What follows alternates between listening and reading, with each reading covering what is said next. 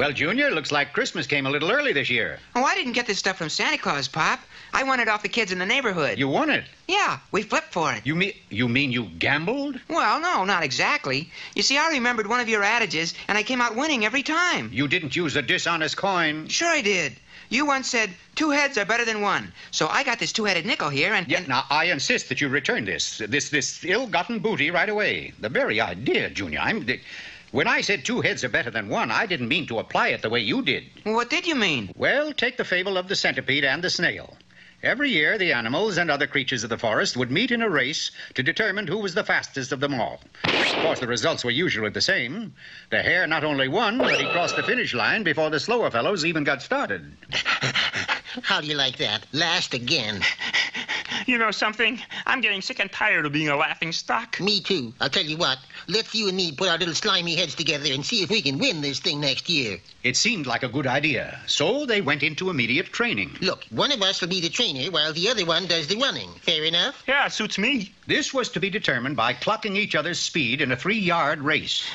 Well, how'd I do? Not bad at all. You ran 3 yards in 3 hours. And now it was the snail's turn. And he was certain he could beat the centipede's time. 3 days later, he completed his run. 3 yards in 3 days. Not too good. Well, if I hadn't hit that red light... Thus, the snail became the trainer and the centipede the runner. Now, the first thing we got to do is put you on a diet. Hey, I got an idea. Why do not I eat the same food rabbits eat? If it makes them fast, it'll make me fast. Okay, go eat some carrots. Carrots? Carrots. Now, this centipede wasn't too bright, and the only carrots he knew of were the ones stamped on the inside of an old ring. What in the world are you doing?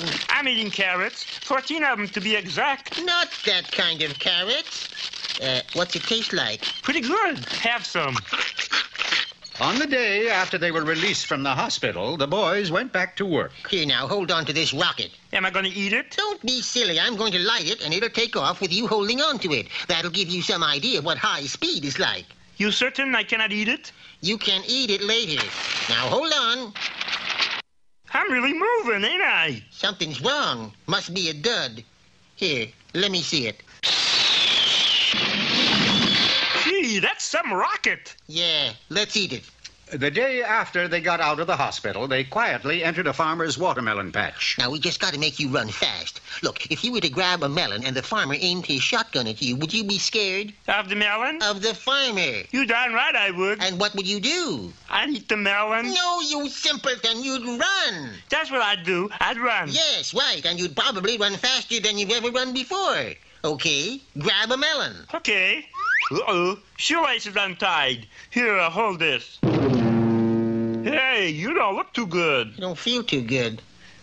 What are you doing up here? We're going to try the high speed bit again. You jump off this cliff, right? Right. That will give you the illusion of high speed. Okay, jump. How do you jump? Well, you just jump. I do not know how to jump. Look, you place both feet, but all your feet firmly on the ground like this, and then you crouch like this, and then you just jump. Like how? Like this. Oh, now I get it. The day of the race finally dawned, and the centipede took his place alongside of the hare.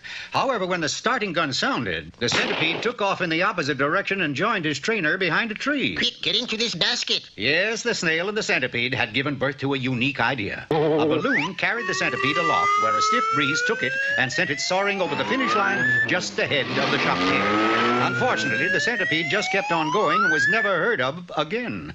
So you see, son, that is the true application of 2 heads are better than 1. I get it, Pop. Where are you going, Junior? I'm going to return this stuff and destroy the 2-headed nickel. Yes, but you usually have a moral of your own to inject here. I do.